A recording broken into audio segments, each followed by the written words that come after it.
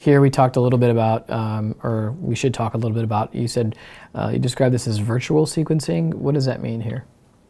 Yeah, so a little bit tied to Synchro. This is more kind of an augmented reality look on an iPad. Mm-hmm. Of you're looking at a shaft that's complete, and this guy's looking at his tablet, looking kind of getting a sense of what's the next thing to be installed in this shaft, so he can kind of tilt the tablet up and down and look at the things in context for where they're going to be, and making sure that they're still going to fit based on field conditions.